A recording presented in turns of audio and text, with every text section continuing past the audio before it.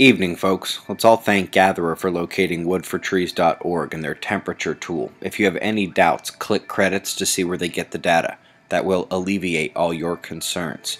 This is a legit tool and it's easy to use. Very simply, we're going to do a raw data and regression analysis for year-to-date temperatures starting 20 years ago in 1994, followed by the past 19 years, 18, coming up to the present. I've noted the temperature change over time as well. Enjoy.